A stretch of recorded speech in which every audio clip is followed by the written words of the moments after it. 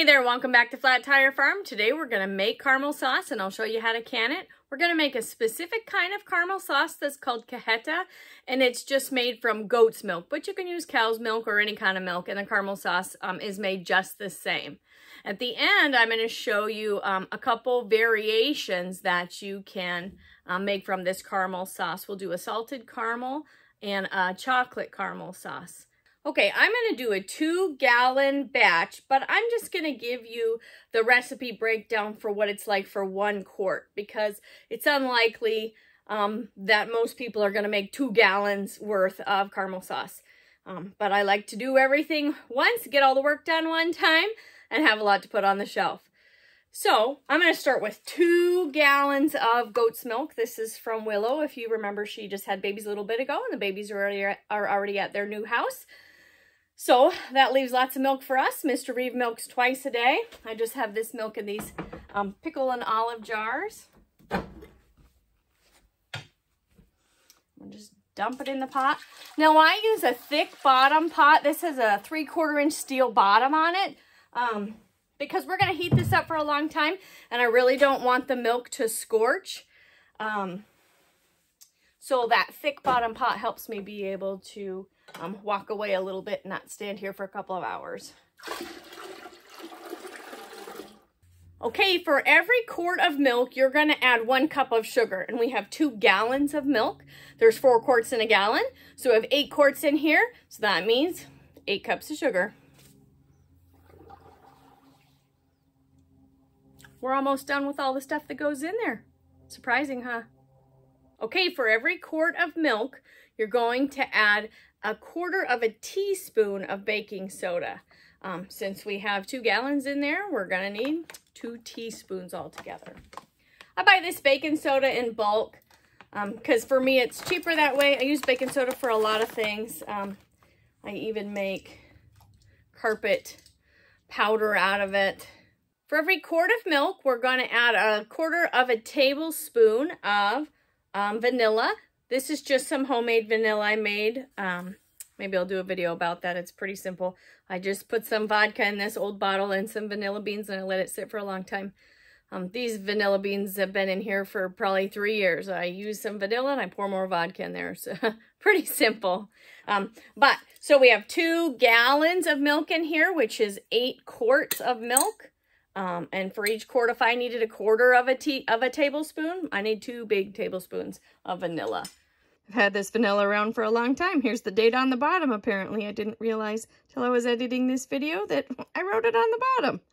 So this vanilla is 4 years old, these beans are. And actually, I think this is the 2nd time around for these beans. So I guarantee you they're probably 2 years older than this. Because this has vodka in it, I'm gonna want to stir it pretty quick because I don't want it to curdle my milk. I don't know if it will, but maybe it will. I don't know. Okay, we got all of our ingredients in there. I'm stirring it up so that sugar gets dissolved and everything gets incorporated. I have it on low. Now in the beginning here, this milk is still really cold. And so I'm going to put a lid on it just until the milk heats up and starts evaporating. Then I'll take the lid off because I want that moisture to get out, because otherwise it won't reduce down. And I'm not going to have to worry about it too much because, like I said, I have this thick bottom pot. But if I had maybe a thin stainless steel bottom pot, I'd have to be real careful about not scorching the milk or scalding the milk. So for the next hour, I might stir it 2 or 3 times in the course of the next hour. As we get closer and as it starts to change, then I'll video that and let you see what it looks like. But right now it just looks like milk in a pan because, well, it is just milk in a pan. So we'll see you back in a little bit. Okay, it's been about an hour. There's no visible change in the milk. It did get a little bit of a skin on the top, but that's no big deal. You just mix it back in, but you can see it's nice and steamy. It's still on the stove's lowest setting, on low. And now I'm going to be a little more careful to not let it scorch to the bottom or scald. I guess I am scalding the milk. Okay, to not let it scorch to the bottom. That's why I'm stirring with a rubber spatula. Lets me really feel kind of if there's anything down there. And so far the bottom of my pot's clean, so this is perfect. And we'll just keep letting it cook down. And I'll bring you back when a change occurs. Okay, we're still just cooking away. I am going to turn this up a little bit. My stove goes from low to 9 and then to high. So I'm just going to turn it on to 1 or 2 right now, which is just right above low. And this milk is hot enough, and this pan with the thick bottom won't let it burn at the bottom. So I'm just going to stir it a little bit more often, but I'm going to turn it up so that we can maybe get done with this before the second coming. Okay, we're about 2.5 hours in now. I wanted to show you that we're reducing down and the color's starting to change. So it's a little steamy in there, but you can see it's getting a little bit of a tan color. Okay, we're going to keep reducing this down. I'm going to leave the heat just a little bit above low. I'm still not stirring it very often, maybe every 10 minutes or so. And when it starts to get thick, it'll reduce down much quicker. But right now, we're still on the slow boat version. Okay, we've been cooking this down for about 3 hours now. Let me show you where we're at. You can see it's a nice caramel color now. I've turned it down to low because it's starting to get a little thicker. When I stir it, the evaporation gets kicked up. I want to do that more often now because I want this steam to come out so that the liquid comes out and my caramel gets thicker. Okay, we're boiling away and we're getting much thicker. Look at that. It's just boiling away. It's just on low. So I'm stirring more often. But it's not time to stand here the whole time yet. Pretty soon. Okay, it's been another half hour. Look at it just bubbling away. It's getting thicker. When I stir it, it'll evaporate. I'm going to stir it a lot more often now. I don't think I'm going to hang out at the stove full time just yet. Just every couple of minutes I'm going to stir. Okay, it's still pretty liquidy. Here, I'll see if I can show you. When it cools, it's kind of like a thickness of syrup, like pancake syrup. I make sure to scrape the sides because that caramel that gets stuck on the sides cools. You can see it kind of beaded up on the side of the spoon there, on the side of the rubber spatula. And so it's much thicker, but I want to keep it in the pot. All right, we'll keep trucking. Okay, I switched things around on the stove a little bit. I needed to get the water bath canner on here, and this is the biggest burner. This cajeta is still on low. I'll show you it in just a minute. I wanted to tell you I got the water bath canner full, about 4 or 5 inches of water. It's heating up now. I just have enough water in there to go about 1 inch or 2 over the jars I plan on putting in here, and we're just gonna do half pint jars, so we don't need a whole bunch of water in there. So that's heating up. I'll bring you over and I'll show you how our cajeta is doing. Okay, I know I'm ready to stand at the stove and stir when I can run the rubber spatula along the bottom of the pan and it almost sounds like it's sizzling. It's just the little bubbles and a little bit getting stuck to the bottom. And I want to do my very best to keep everything off the sides and the bottom of the pan because I don't want anything to burn and I want it to heat evenly. You can see how thick it's getting now. Let's see if I can get you to hear that sound I'm talking about. Can you hear that? It's like it almost bubbles up along the bottom. Now I can feel it. I feel little bubbles popping against the spatula on the bottom. And that's how I know that if I walk away, it's going to start sticking to the bottom. And then all my 4.5 hours that we're into so far will get ruined. That'll be a sad day for me. So I'm just going to stir. I might give it a little bit of a break here. Let it warm back up. Maybe 10 or 15 seconds. And then I'm going to stir again. But I'm not going to walk away at this point. This caramel sauce is not the thickness that I'm looking for, but I want to show you what it looks like if it might be the one you're looking for. If you're looking for a drizzling sauce, like to drizzle over like cheesecake or maybe a syrupy drizzle for ice cream, I'll show you. This is how I check it. I just get a clean dish and I drip a couple of drops in there, let it cool for a moment, and we'll check its consistency. Just like you would check if you were making candy, really. Essentially, it's all it is. So, You can see the little drops are keeping their shape. And then you can see, oh, yep, it's staying on my finger. It's good. It's not runny. So you might can it at this stage, but I want something thicker.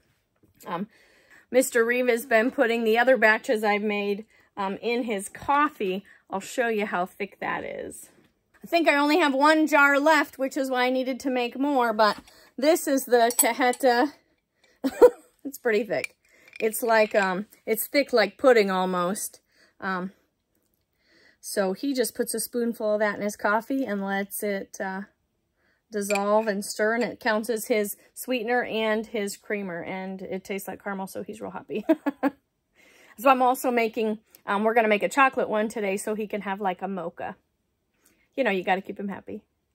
Now this cajeta that I made earlier, when I boiled down the milk, I stuck a cinnamon stick in the bottom. And when it started to get thick, the milk started to get thick like it is now, then I pulled the cinnamon stick out. So this is cinnamon flavored one. And you could also just add ground cinnamon at the end if you wanted a cinnamon one, but I really liked adding the cinnamon stick in at the beginning. And it really tastes like Cinnamon Toast Crunch. So, and if that's not the best cereal, I don't know what is. So, anyways, but we're not making that kind today. I just thought if you wanted to make the cinnamon variety, you could stick a cinnamon stick in there or put some ground cinnamon in at the end.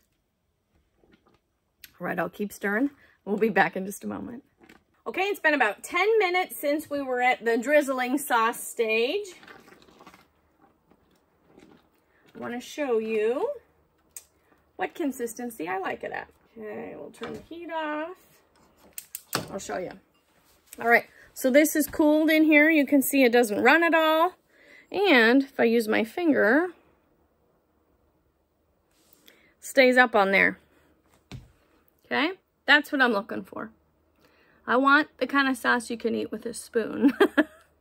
Some of this I'm just going to leave as the original caramel sauce, and I'll put those in little jars and water bath it with everything else. But I want to show you how I make the two other varieties, the salted caramel and the chocolate caramel. I use REDMONDS livestock salt because it is significantly cheaper than the real salt. If you want to watch a video on how I justify using the livestock salt versus the real salt, the people version, I'll link the video at the end for you. But basically, I'm going to stick this in my little spice grinder and spice it up so any extra big grit pieces get all ground down fine. And then I'll come back and show you how we're going to mix it in.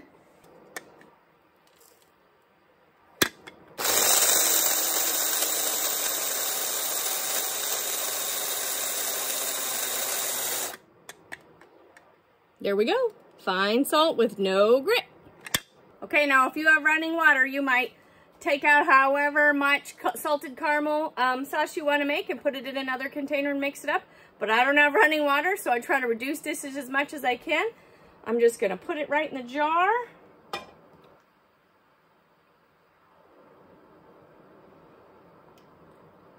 I'm going to give it 1/2 to 1/4 inch of headspace. Okay, I'm going to use 1/2 teaspoon of salt for every 1/2 pint because I don't like it so salty. So if you like a little more salty, add a little more salt.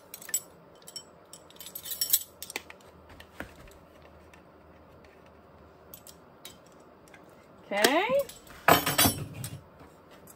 going to take a chopstick or just whatever you can shove in there and mix it in.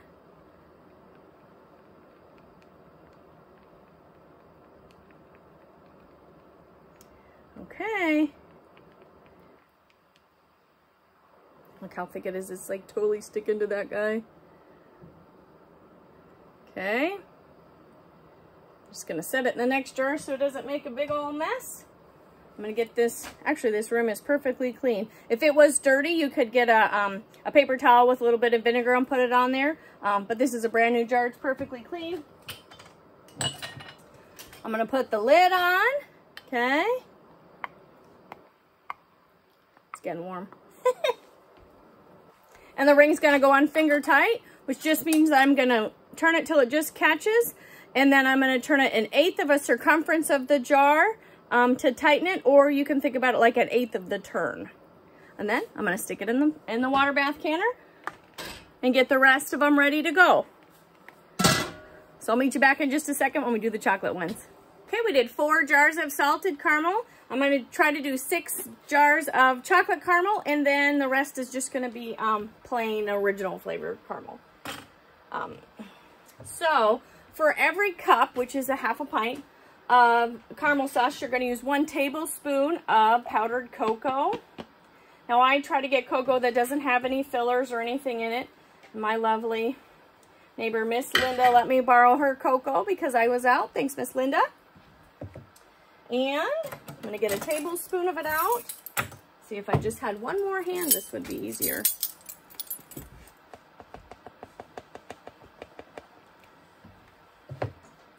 I'm gonna leave the jar funnel in it, just so that when I mix, that powder doesn't go everywhere. My chopstick mixing seemed to work just fine. We're gonna do the same headspace.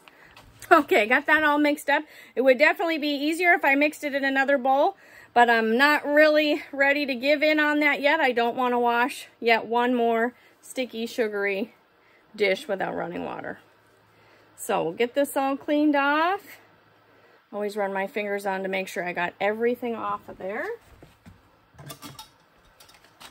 Same thing, we put the lid on there, put the ring on there, finger tight, put it in there. 5 more jars to go. Okay, we got 13 half pints out of that recipe, and we're gonna bring this up to a boil. We're gonna let it water bath for 20 minutes, and then we'll turn it off and let it cool. Okay, we're done. We're gonna turn it off. Turn off the timer. Put my heat-proof glove on. Let's see. You're really supposed to wait 10 minutes, okay? Don't look at my bad example. There's the chocolate one. That one's all right, huh? Look at that. Wee mama, that's good, huh? Okay, we'll get these out of here and let it cool. And I'll see you back in just a second. Here's the chocolate. He's pretty beautiful. Here's the salted caramel. I'm gonna leave the ingredient list in the description below for both a quart version and a gallon version. I'll also leave links to all the equipment that we used today if any of it interests you. As always, thanks for joining us on Flat Tire Farm. I hope you enjoyed my cajeta video today. To all of you that follow me for my cooking videos, keep in mind that in Alaska we run things seasonally, and it's outdoor season right now, so there's a lot more garden videos. But if you hold on just a little bit longer, winter will be back and there'll be lots of cooking videos again. Thanks always for your support. You guys stay warm out there.